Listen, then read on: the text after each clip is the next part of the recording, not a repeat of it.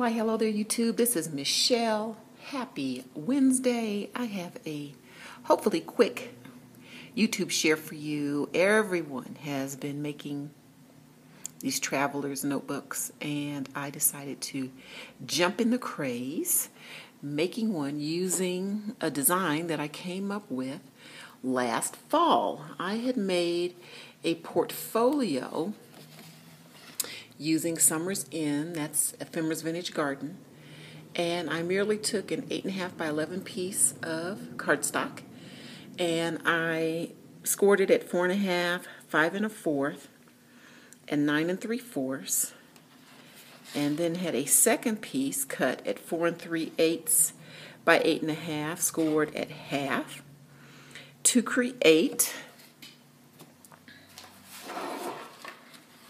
this portfolio. So what's neat about the portfolio is you can make a bunch of them at one time. It gives you a 3/4 inch gusset. There's a flap here which can either be adhered down to make a side tuck, or it can actually be used to help close the portfolio. So anyway, if anyone has any questions about that, just leave a comment, but let me show you what I've created. And this is using some of the haul packs of 7 Gypsies paper from Tuesday morning. I think right now I'm up to 4 different varieties. I may have even 5, but they are collage sheets. They are sold in packs. I'm sure they were sold to scrapbook stores, and then I guess if not opened, they were, however Tuesday morning gets them. But every time I see one, I just love the collage. I love the colors. They're on the one side is the design, on the back side it's manila colored, and so just great for making junk journals. So let's get in real quick. This is a 2 signature junk journal that I've made in, again, the portfolio. On the front, I've used a piece of the design paper that I've cut to size. I have a little tag. It looks like the bird is holding the tag. And up top here, just for some embellishment, I have a lace bow and a bicycle charm hanging from a bulb that's in an eyelet there in the front. You can see a small, teeny tiny trim that has been adhered just for some design or decoration. The spine I have not covered. Typically I take whatever lace I'm using and I cover up the spine to cover up my stitching. But this time, for whatever reason, who knows, I decided to try the crisscross method of sewing in the 2 signatures. Oh my goodness, I needed geometry, trigonometry, chemistry, you name it. In theory, I knew how it should work, but in practicality, it was a hot mess. But I got them in, and if nothing else, the outside looks really cool. So here's the back. Again, with the 7 Gypsies paper, they're collage sheets, so you can cut, if you're cutting down the paper to fit your design or your whatever you're covering, you can pick and choose portions of the collage as you like. My closure is simple, and I can't think of this. It's thicker than baker's twine, but it's that household string you have around to do, I don't know, tie your turkey. I'm not sure what you would do with this stuff. But anyway, I have a whole spool of it, so I thought this looked a little bit more rustic and rugged for travel. There are, of course, the 2 bells on the end because I just like how that sounds. And let's get on the inside. So the way the design is made, when you open up the portfolio, there's an inside flap. And on this one, I've used packaging to make and create an envelope here. A little design paper in there just for writing. This was a stash piece of ephemera that I had. I'm not sure what company it's from, but it just seemed to go with the travel theme. You open the flap up, and here I have a tea bag. This came from a box of tea. My sister and I split a box of tea bags. She was using hers to make bath salts and soaks, and I used mine to house tchotchkes when I was into doing ATC swaps.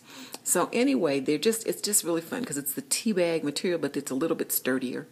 So I've done a little stamping on the outside of the bag, and on the inside I've tucked, and I'm not going to be able to get it out, so you can look at it. I'll show you another one, but this is one of Ephemera's Vintage Garden moth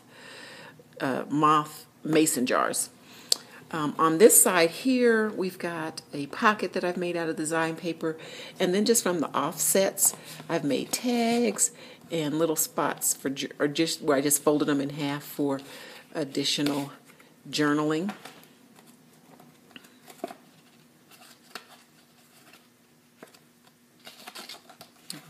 Gracious, you get the idea.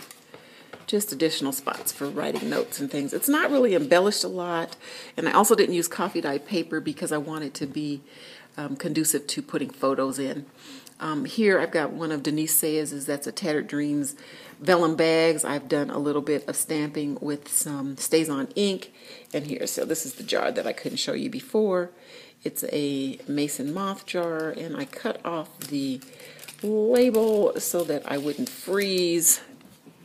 See, that's from Ephemera's Vintage Garden. Mason moths. I'll put that back in there. So let's get into the first page of the journal. So I've used a lot of different just fun papers. Again, nothing has been coffee stained, and there's very little embellishment. Idea being that you're going to write notes and keep track of adventures and trips and sights, etc. Here and here I've got a little, this is one of these little tiny mini file folders that I got off, it's an Etsy purchase, Etsy digital purchase there.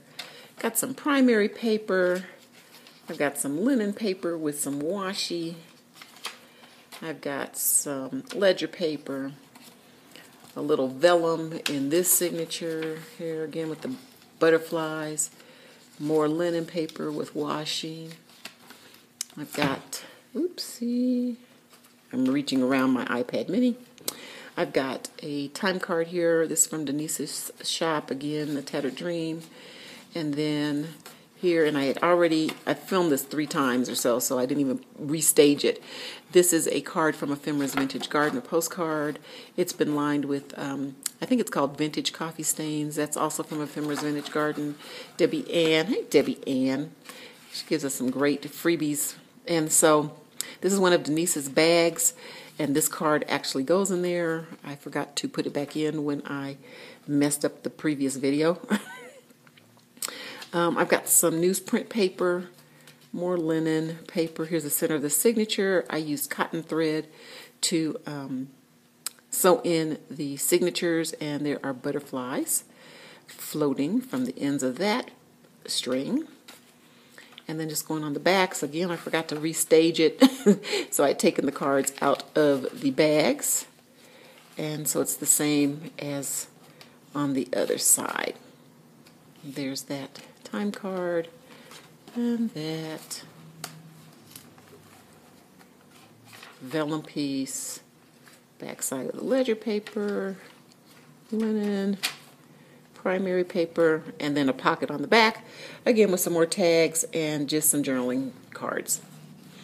And the back of the first signature, I have a jelly bean bag that has got design paper on the front.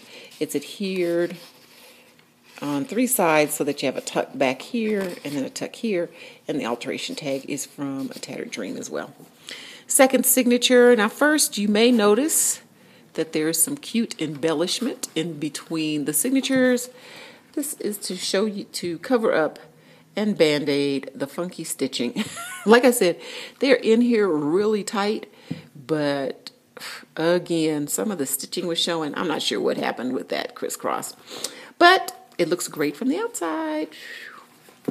So here we go with the second signature. Again, lots of birds, lots of botanicals and birds in these collections from 7 Gypsies. There, so that's inside there. Again, just more linen. Here's some line paper. I had a tablet of this line paper. Got some mulberry or handmade paper. It's got petals and leaves in it. both sides. This is one of the Chili's bags. Great for tags. Just great for tags. Love these bags. And if you get a nice person, hey, you can get a stack of them. That's what happened last time I went. The guy just gave me a whole stack. So it's that. I've done some fussy cutting from the design paper. And the little butterflies, that's a Fiskars little mini stamp. Here's some ledger paper. Got plenty of that as an accountant. Here's one of Denise's vellum bags. I've done some stamping on it just for interest.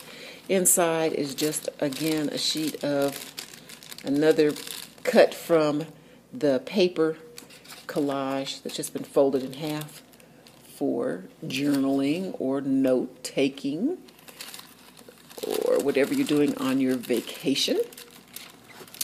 And then here's some more linen paper. Here's from one of the hotels. A pad of paper that came home with me. There, more primary paper. Here is some more design paper. This flips out, and there's a little tip-in or a little hiding space there. A little bit of stamping. These inserts have swallows instead of the butterflies. Again, all the punches, they're either Martha Stewart or this is a Paper Studios punch. I just got the roses. Love it. But this is Martha Stewart. Folds out. There's a little page there. Back side of the envelope. Here is some more design paper just folded in half. I've put some swallows here. Got butterflies on the back just for a little bit of embellishment. Ledger paper. Back side of the Chili's bag. And you'll see I've put a belly band and slid a tag in there.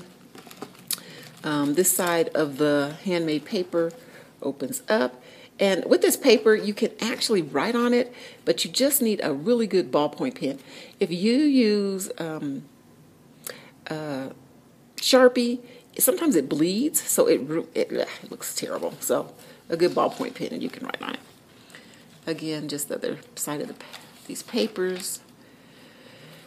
Again, no coffee stain paper, just because I'm thinking about putting pictures in. I have a trip coming up in May. Girlfriend's graduating, getting a master's, and I plan on going to visit my daughter. She scored an internship in Augusta, Georgia, and hey, got to go down and check that out. The back here, I've got an organza baggie with another little tag. And here's the back, and that's what I was showing you, how this flap can be either adhered down to make a tuck spot, or it can actually be used to close the book. I left it adhered, and it hides the knot for the other side of the string. So there you have it. So fun to make, I think, especially with the summer months coming and people getting ready to do traveling. These travel journals are a kick to make. Again, if you're interested in the portfolio design and didn't get the measurements, you just need a sheet and a half of paper, the 8.5 by 11 size sheet. You end up scoring on the 11-inch side 4.5, 5 1/4, and 9 3/4. Then you have a second sheet that is 4 3/8 by 8.5. You score it at the half line. You would adhere that in. That makes the flap that opens up, and you've got yourself a really cool portfolio. So anyway, hope everybody is having a great Wednesday. Happy crafting. We'll see you soon. Bye.